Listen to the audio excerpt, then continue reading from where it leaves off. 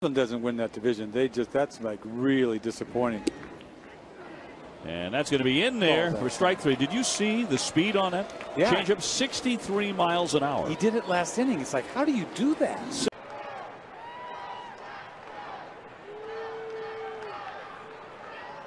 Got him. A new season high. An Ephus curveball at 65 is strikeout number 12. From our perspective, there's that slow hook that comes over the inside corner, outside corner. That is strike three. Darvish with his 7th strikeout. Wow. Game, and he's not going to go to developing that pitch right now. I don't know what that was. Did it slip, or does he now have an Ephus? It's going to make every highlight film in baseball. But a line shot 3-run homer. Ooh, look at that, sweetheart. 57 miles an hour. We were talking about Singled twice to center. He has hit 5 balls on the nose. There's a knuckleball. Look at that. He almost broke his back swinging at that thing.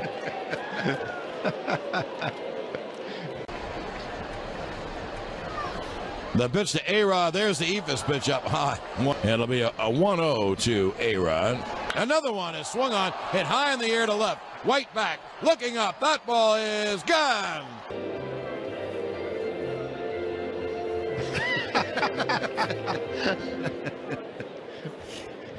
Looked like he had some kind of... Duda goes down looking.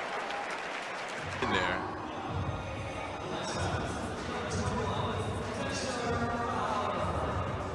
Catch the outside corner. He's close. It's that Ephus pitch.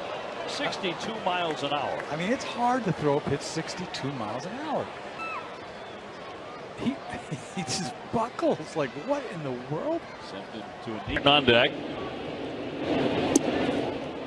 There's that Ephus, 67. That's the harder one. Is it? That little push piece.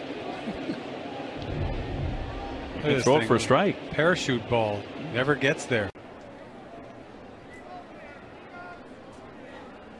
There are really a lot of good shortstops. That is popped up behind the plate. McCann discards the mask and handles it. The old Ephus. And it got Torrey. In Bull Durham, he wasn't doing that. Oh, nice! That is something. That's just a fastball, yeah. Last night we saw Taylor Teagarden.